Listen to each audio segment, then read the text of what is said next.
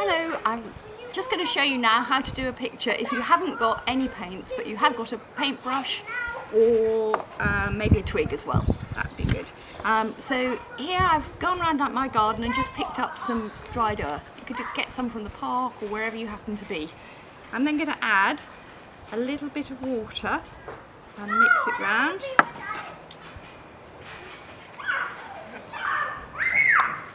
Okay.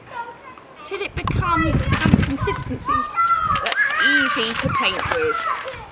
So if you want it darker, if you want your picture to be darker, you need less water, and if you want it to be a bit lighter, you'll probably need a bit more water. There we go, I think that's probably about right now.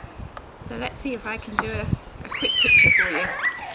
A piece of paper here ready. You can use any kind of pot to collect your earth in. Right, I'm going to do my house. Okay.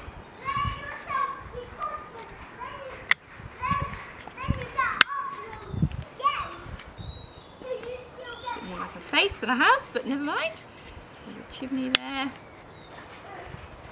I'm going to put the sun into it. There we go. So there's my completed picture.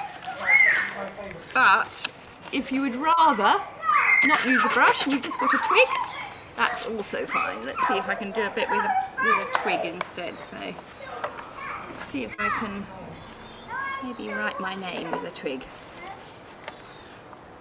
You have to choose your right kind of twig, but yep, it's working.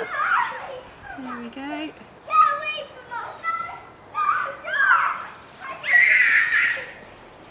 There's my name, so you can practice your writing at home using a twig as well. Thank you.